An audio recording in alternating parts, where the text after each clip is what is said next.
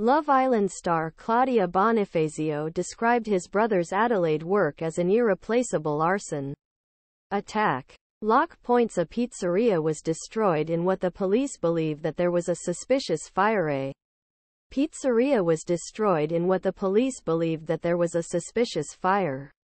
Atesh broke out in a group of shops at 3 o'clock. Love Island star Claudia Bonifazio says it belongs to your brother. Emergency services. Adelaide and eastern suburbs in the Glenhill Road in the Glenhill Road Bar38 was called around 3 o'clock. Saw police.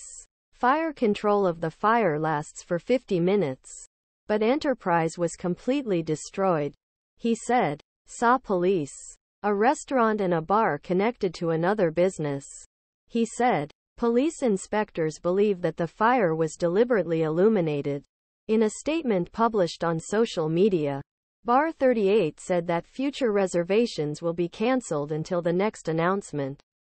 Emergency teams took control of the fire within about 50 minutes. This is unfortunately with a mixture of emotion that we have informed you that Bar38 has closed its doors due to a swaddle attack recently. He continued, this has happened for all of us.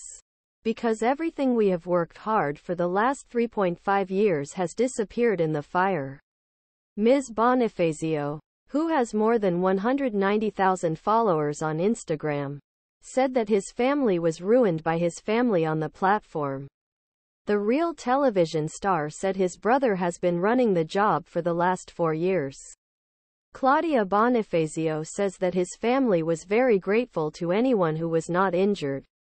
He said, his heart, soul, his sweat, and tears.